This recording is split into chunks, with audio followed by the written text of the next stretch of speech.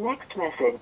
Yeah, I got a complaint about this motherfucker who sold me some shirts, man. I bought a whole bunch of your shirts from your Soge Shirts, whatever it's called, and that they shrunk. Okay, I got super extra large ones, and now they're a hella small, made for a goddamn toddler. Okay, I'm a big dude. Okay, now they're made for small kids. So your company, you too. I don't know what your name is, but you're the head of the company, and I want some retribution. I want some restitution and some retribution for the shit that I think. Okay, I'm in a church.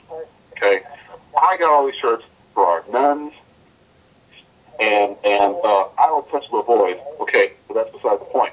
So I want my money back.